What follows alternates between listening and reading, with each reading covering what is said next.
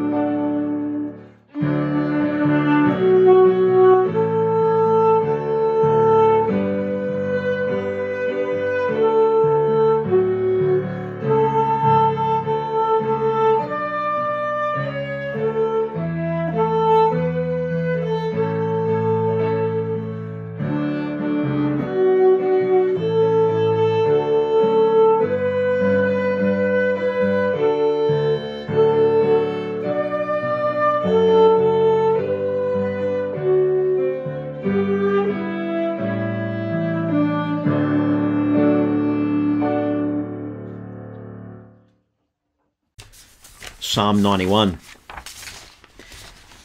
He who dwells in the secret place of the Most High shall abide under the shadow of the Almighty. I will say of the Lord, He is my refuge and my fortress.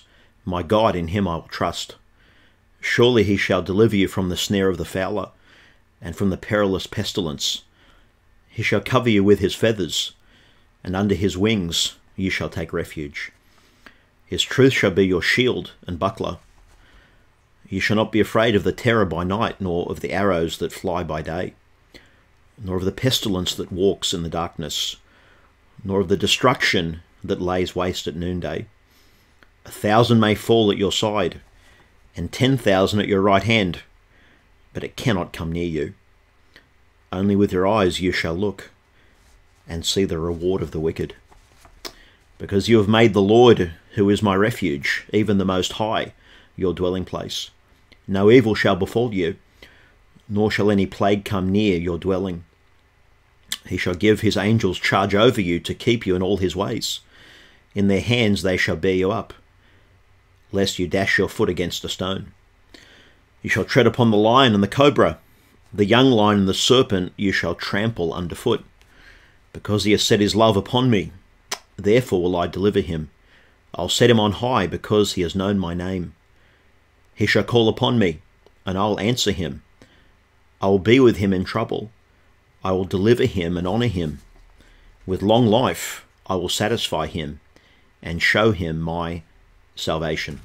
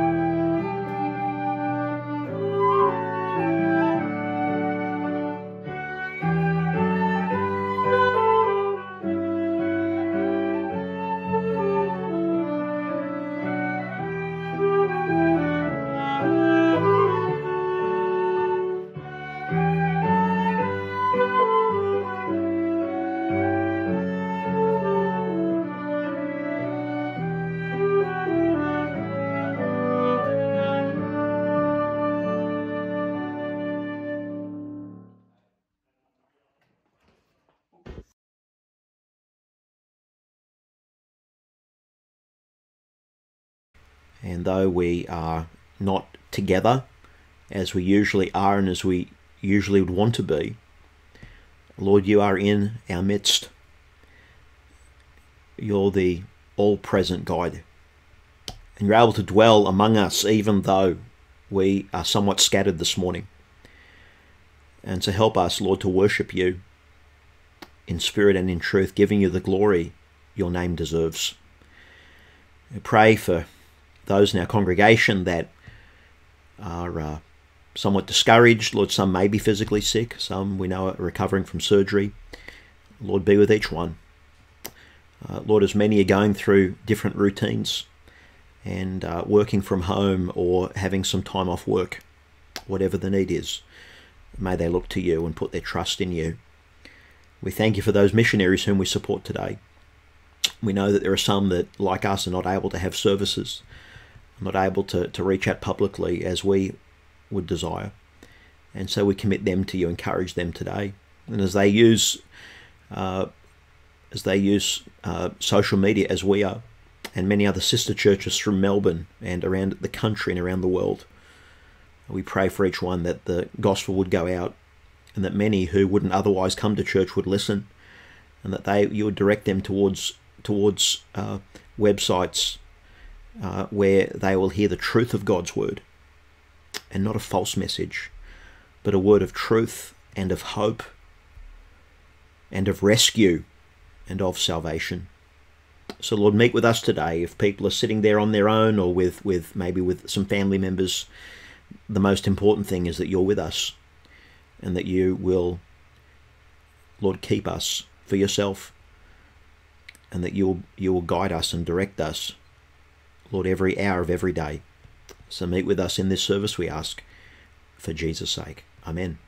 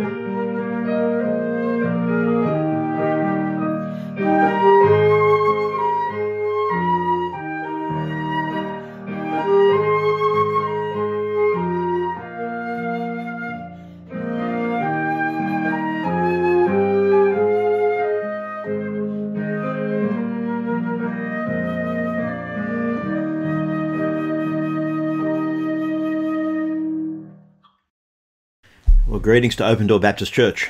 It's wonderful to bring a message to you today on Psalm 91, a friend for the fearful.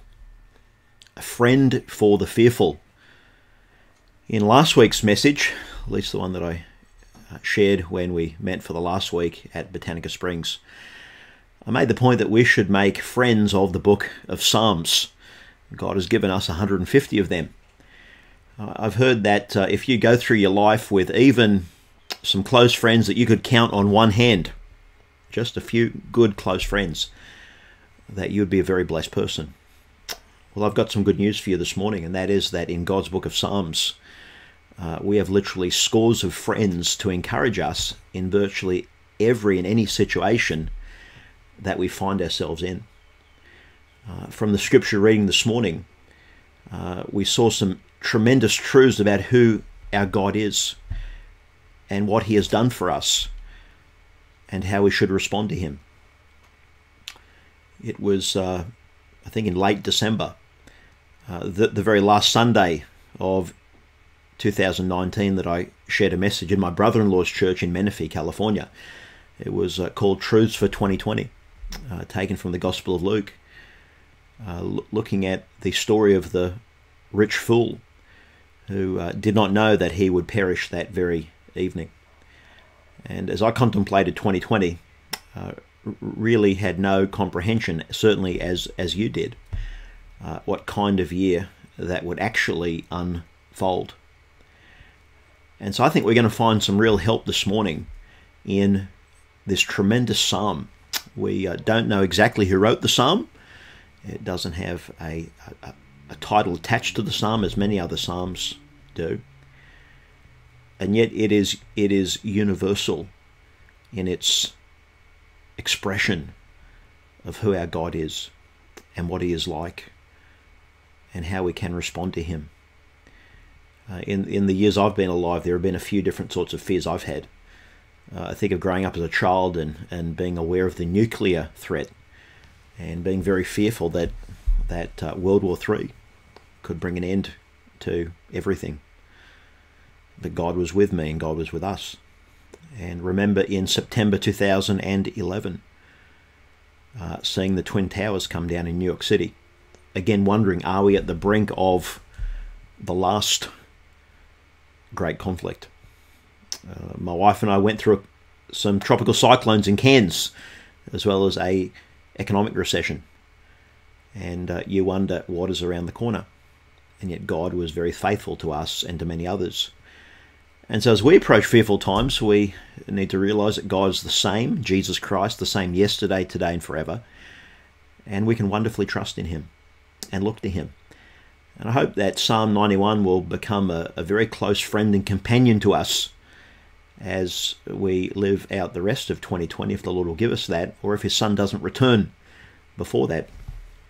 It's been said that in Psalm 91, we have three voices. We have three voices. One writer but approaches this psalm through different voices. In verse 1, someone is being spoken to. In verse 2, someone is actually speaking and testifying. And then in verse 14, someone who hopefully is reading the psalm and responding well is being spoken of. And so we get to respond to this psalm at the end of it. Psalm 91 answers some critical questions that even God's people need to answer in these times. Number one, we need to answer the question, who is God? Secondly, we need to answer the question, what does God do for his people? What does he promise to do for us? And then thirdly, how should we respond? We're going to see who God is, what he's done for us, but then what are we to do with that information? Well, first of all, let's look at the first verse in Psalm 91. In verse 1 and then in verse 2, we have four names for God. Look at the first part of verse 1. God is called the Most High. This stresses that God is without comparison. He dwells in the very highest heavens. Look at the second part of verse 1. He's called the Almighty. The Almighty. That's good news today. That God is strongest and he is stronger than all of our challenges, all of our fears, and all of the unknowns. He's the Almighty.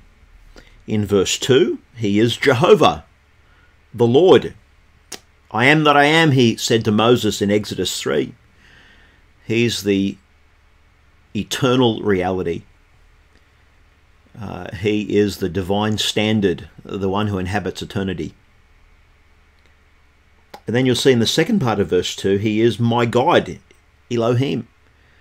That name appears well over 2,500 times in the Old Testament. And it is in the plural. Not that God is plural, he is one.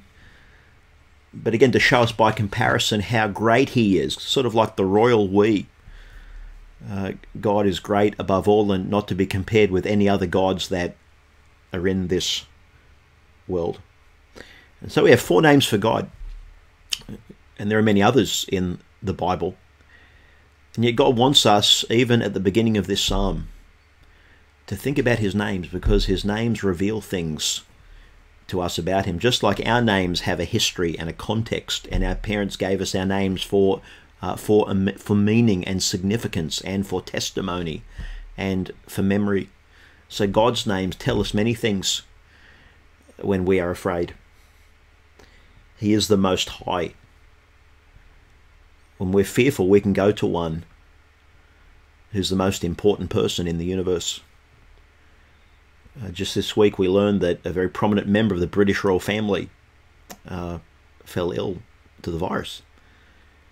And there's no member of the royal family, in any royal family, in any country, that is immune from physical danger, except our God, who is above all. Our God is the Almighty.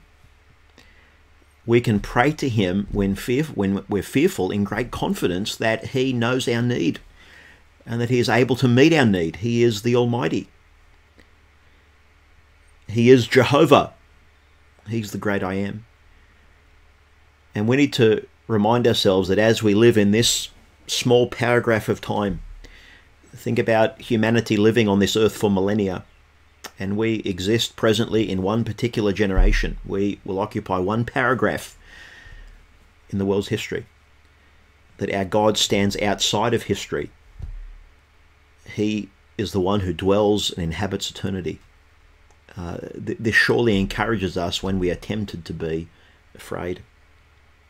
But then wonderfully, the end of verse 2, he is my God. Not just the eternal God, not just the all-powerful God, the pre-existent God, but he's my God. Hey, that changes everything. That great God of the universe can be yours by faith. If you're not a Christian today and you don't know him, you're a stranger to his grace, you need to put your faith and trust in Jesus Christ so that the God of eternity can become your guide, your shepherd, your Lord, your master, your provider, your king. And so Psalm 91 gives us some great truths about who our God is. Well, there's a second question that Psalm 91 answers for us, and that is this: what has God promised he will be for us? What has he obligated himself to be for us? Because God really owes us nothing. We owe him. We owe him our allegiance, our life, our choices, our priorities. Christ ought to have the preeminence in all things, and yet God condescends and promises to be certain things towards his children. Let's look at what God promises to be for us today. Look at verse 1. Look at verse 1. It talks about a person who dwells in the secret place of the Most High. This person has a place in the heart of the Lord. This person has a close relationship with him. And it says that he will abide under the shadow of the Almighty. There is wonderful protection. Protection. Think about the shadow of the Almighty. Think about a hot summer's day, 35, 40 degrees. We would do anything for some shade. Well, God is like our wonderful shade that keeps us from the destructive rays of sunlight that would hit us on a very, very hot day. So we abide under his shadow. Look at verse 9. Because you have made the Lord, who is my refuge, even the Most High, your dwelling place again. We're talking about someone that has decided that they're going to trust God with their life. They're going to trust God with their safety. They're going to trust God with their finances. I trust we're at that place. Because the point is that we weren't in control of our health or our finances or our life anyway. Friends, we're not in the driver's seat of our life. We are barely in the passenger's seat. We are barely hanging on. God is in control. And yet we can make the Lord our God our refuge and know his protection and know his care and blessing. Look at verse 2 of Psalm 91. God is our refuge, our fortress, the one in whom we will trust. In ancient times, a fortress was where the army gathered to plan. It was ordinarily a very safe place to be. We could say we've made the Lord our army base. Our army base. There are some military bases around the world that would be very, very safe. Well, our God is even safer. Look at verse number 9 again. Even the Most High, our dwelling place. Our dwelling place. We live in a time when we've been directed by our authorities that we need to really keep mostly at home unless we need to go out. And so our dwelling place has become for us at this point hopefully a place of security and safety. Hopefully. And yet we can be tempted to sit at home and to be fearful. Friends, we need more than our homes to be safe. We need to do more than follow the precautions of our government, and we need to put our trust in God, who can be looked to, who can be depended on. Exactly at these times, Scripture tells us that the name of the Lord is a strong tower, the righteous run into it and are safe. So God is our dwelling place. He is our refuge. He is our fortress. Let me read some other scriptures to you that share the same things. Psalm 31:15. My times are in your hand. Deliver me from the hand of my enemies and those who persecute me. This has this idea of God protecting us from enemies, because in verse 7 it says, 1,000 may fall at your side and 10,000 at your right hand. This contemplates conflict and enemies, but it shall not come near you. Only with your eyes you shall look and see the reward of the wicked. You will see the end of those who forget God and those who live as though he does not exist. So our God is in perfect control. Look at verse number 4. He shall cover you with his feathers, and under his wings you shall take refuge. God gives us tremendous protection. Think of a mother hen and other birds that look after their young. Think about a little Joey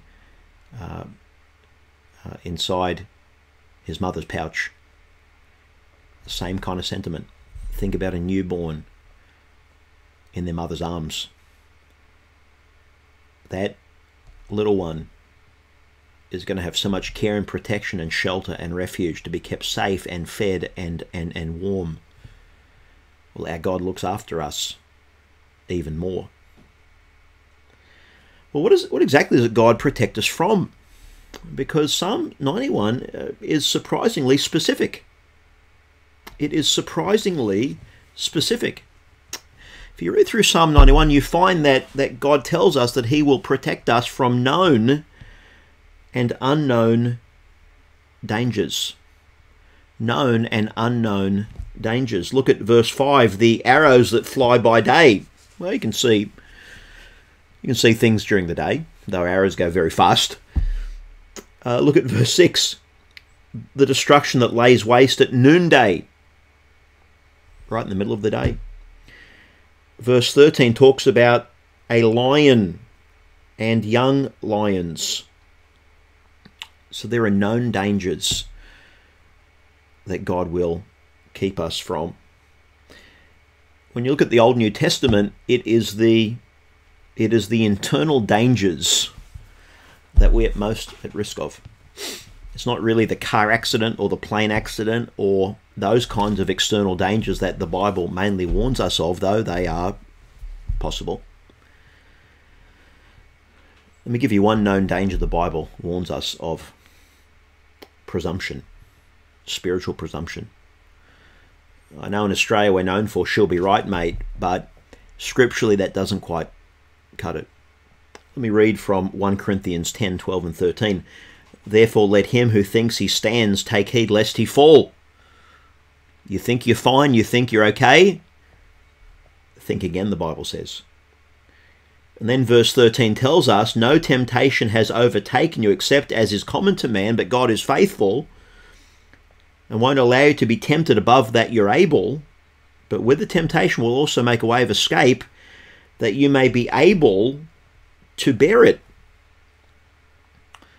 So that warning against presumption is followed by a warning to be alert to temptation. To temptation. You know, our hearts still want the wrong things even during a pandemic. It's possible for people to sin in the most usual ways or the most unusual ways during these strange times. We've seen people already trying to make profit out of this pandemic, trying to sell common goods at exorbitant prices, pretending to be safety officials and then entering people's homes and robbing them. I've heard reports of that from other places.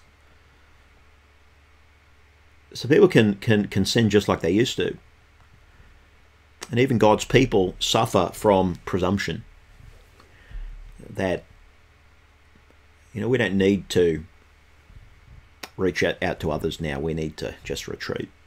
Or, I'd never sin like that other Christian I know. We never do what they've done. I'll know friends. I'll know friends. We're in great danger of those very things, probably worse, with that kind of presumption. Hebrews 2:1 says, therefore we should give the more earnest heed to the things we've heard, lest we drift away. You know, when we meet physically each week in a local church assembly, there is an accountability with that, for me as well as you, that each Sunday we're in one place hearing God's word. And as I've mentioned earlier, as pastor, standing up the front, people do tend to be creatures of habit, so they do tend to sit in the same places. So if someone is away or sick, I tend to know it just because of how people sit. Well, those days are gone. I'm not sure who's going to watch this on Sunday morning, and I can only encourage you. In many ways, I'd rather you hear someone better preach, and there are many, many other options. But there is an accountability we need to keep somehow with each other. Let's not drift away. It'd be heartbreaking to think that when we next get to meet, and I hope that's soon, but it may not be, that all of the Lord's people that we know at Open Door are back, with some visitors, of course. Let's pray for each other that we don't drift spiritually. But there are unknown dangers. There are unknown dangers. We began to hear of this virus in sort of December, then January. Who would have thought it would have brought the nations of the world to their knees? Who would have thought? Unknown even to, or unforeseen even to our experts and to our leaders. Psalm 91 talks about the unknown dangers. It talks about terrors by night. It talks about pestilence in darkness in verse 6, the cobra and serpent in verse 13. There was a great danger in the ancient world, living in a rural scene where deadly creatures, maybe almost as common as having pets, to step on a deadly animal would be almost certain death. Certain death. Unknown dangers. All of us have had a drastic change of circumstances. And I was just thinking today, we long for what life was like a few weeks ago. And then we're trying to deal with life as it is. And then we're concerned about what things are going to be like tomorrow. Are there going to be more restrictions? Am I going to lose my job? How am I going to pay the bills? And so we're kind of in three places, in the past and in the present, and hoping for a better future. Unknown dangers. And friends, without God, it is overwhelming. It is overwhelming. I sincerely hope and pray that more people don't die by their own hand than by this dreaded virus. That people would turn their attention back to God and back to His Word, because the unknown can be overwhelming. And I trust as God's people we will make use of all of the heavenly resources God gives to us through His Word. With change of circumstances bring challenges in our relationships. I mean, many of us are going to be at home with our families in greater quantity than we usually do, because maybe kids are at school or one or both are out working.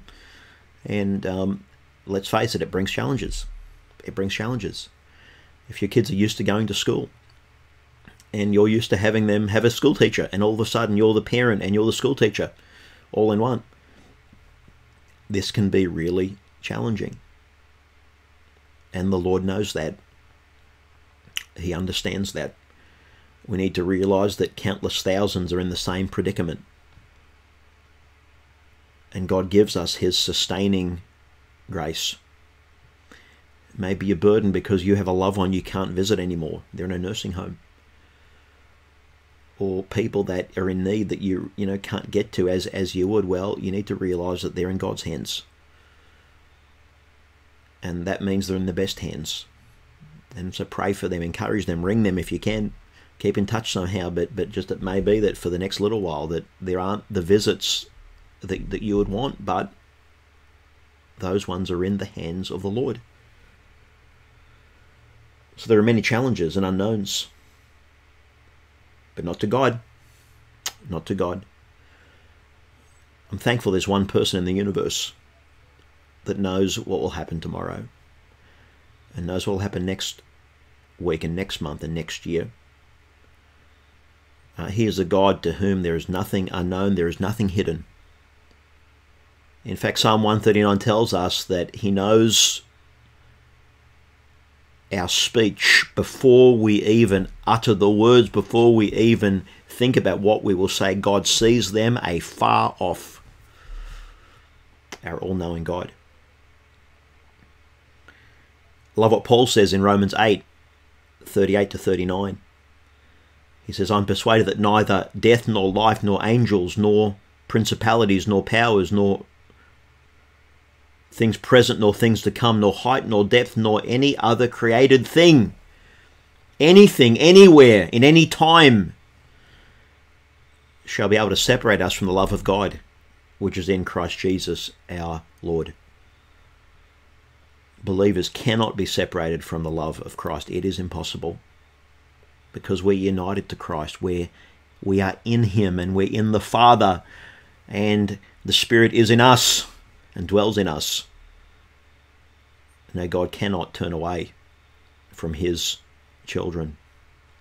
I cannot lose the love of God in this trial. You cannot lose the love of God in this trial. What a blessing that is. I'm thankful that these promises of Psalm 91 are wonderfully fulfilled in Christ. Wonderfully, ultimately, eternally fulfilled in Jesus Christ. Now, there is one little thing I want to say before moving on to our last point. And that is, there are some verses in Psalm 91 that you may know have been taken out of context. For instance, verse 10, no evil shall befall you, nor shall any plague come near your dwelling. Sounds fairly absolute, does it not? And then it says in verse 11, and it seems to get better, for he shall give his angels charge over you to keep you in all your ways. In their hands they shall bear you up, lest you dash your foot against a stone. Sounds incredible. And that's the passage that Satan went to when he tempted Jesus in the wilderness. He tempted Jesus to tempt God. Don't do that. We need to be sensible. We need to obey our authorities. We need to do all that they ask of us so that we can, as we keep hearing, to stay in front of or ahead of the curve. Be sensible. Not even the Lord Jesus Christ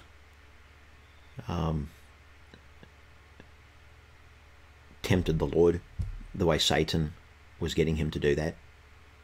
And so it's very disappointing when you hear of churches or other groups still meeting and breaking the rules as though God is going to just protect them for their foolishness. No, he is not.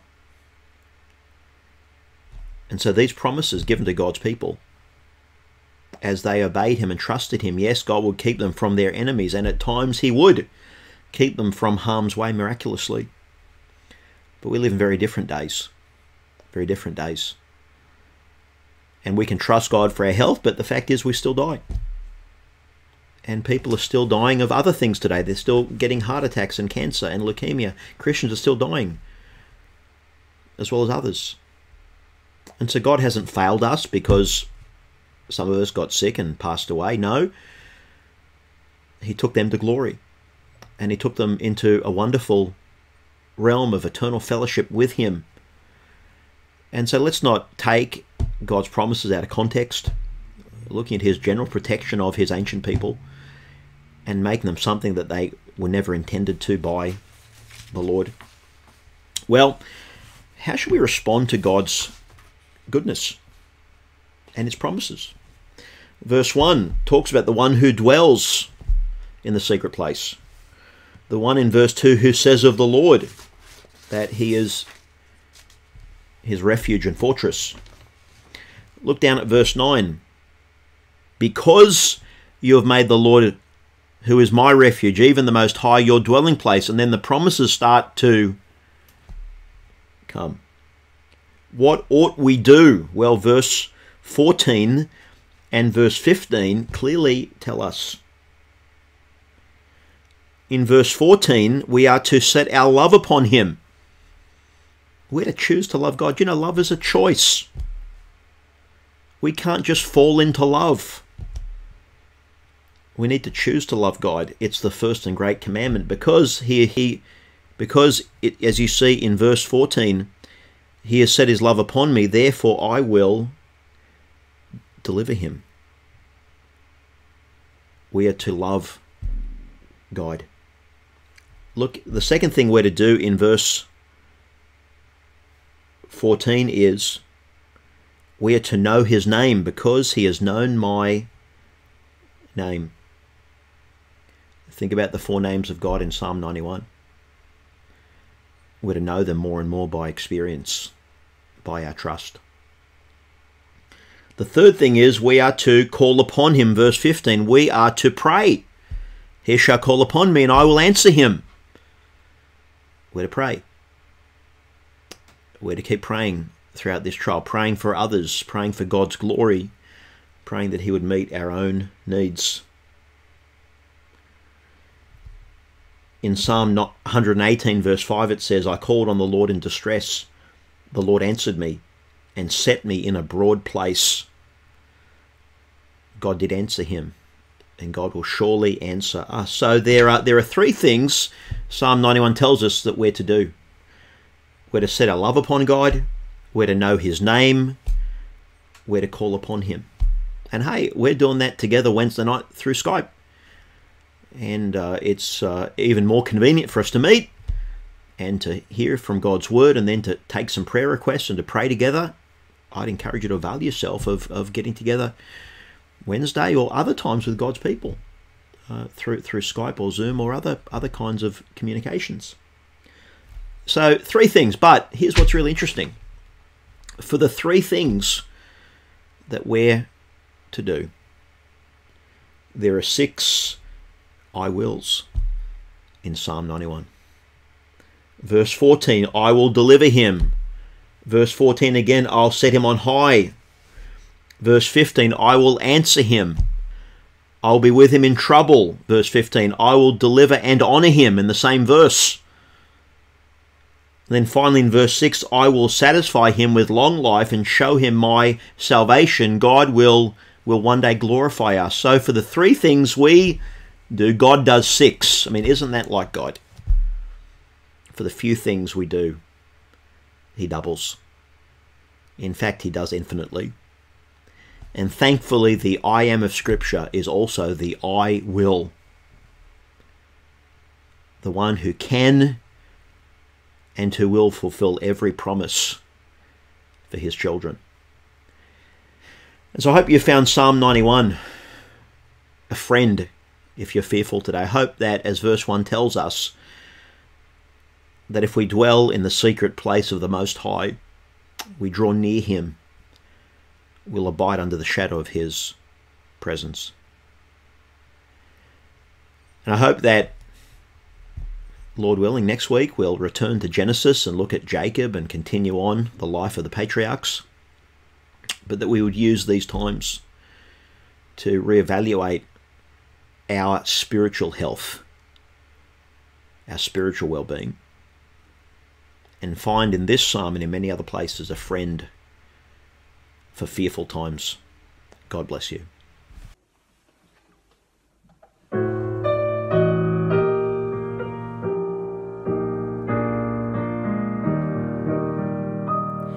Great is thy faithfulness, O God, my Father. There is no shadow of turning with thee. Thou changest not, thy compassions, they fail not. As thou hast been, thou forever will be.